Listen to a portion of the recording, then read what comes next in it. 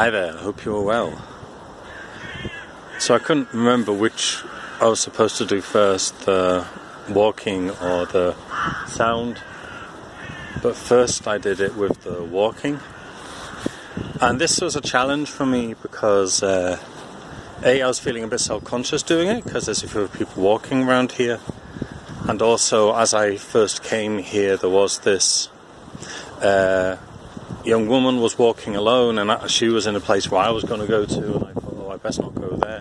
And as I looked at her to know she was there, she looked at me, and I was like, oh, let's go in a completely different direction now. So that was like a bit awkward. But so anyway, but when I finally started with the mindful walking, I could feel the sensations of mud underneath my feet.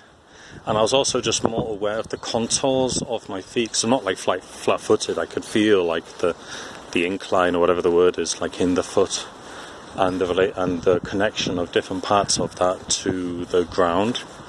So first I was going on mud. I could feel the mud, like the mixture between smoothness, kind of liquidness, if that's a word, and the firmness.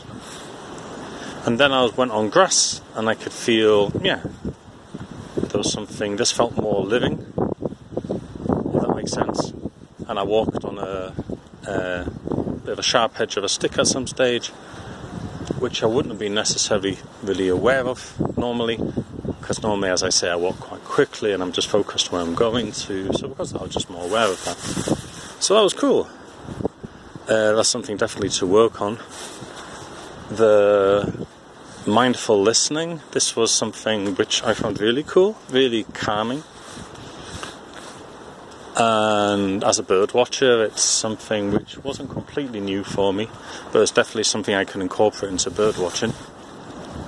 It was just cool to be kind of tossed here and there according to where the sounds were coming from, and giving up the control about where I'm going to go on my path. I mean, obviously I'm kind of keeping to a path I'm walking on here, but I kind of went a bit off path there, and if you can see there properly, so I was hearing different things, like a chaffinch and crows. There was like a mild murder of crows.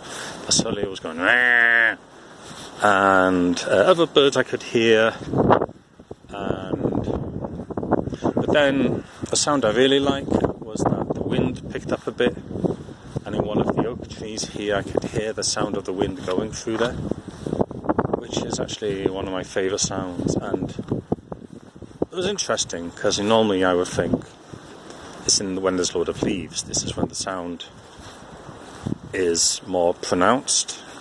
But maybe it was just more of a calmer kind of sound because it wasn't wind. Because sometimes when you're hearing wind going through the trees a lot in the summer, it can be a bit tiring after a while. But here, it just, because of the lack of leaves, it felt like a calmer kind of sound. It also depends on the tree. So from this I'm just feeling like more peaceful.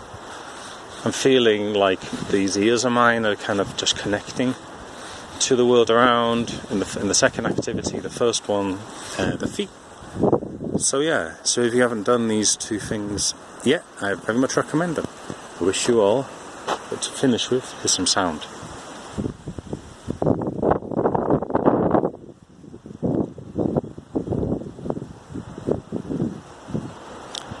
Or maybe you're just hearing in the microphone, if not, maybe this is part of the experience. Right, bye.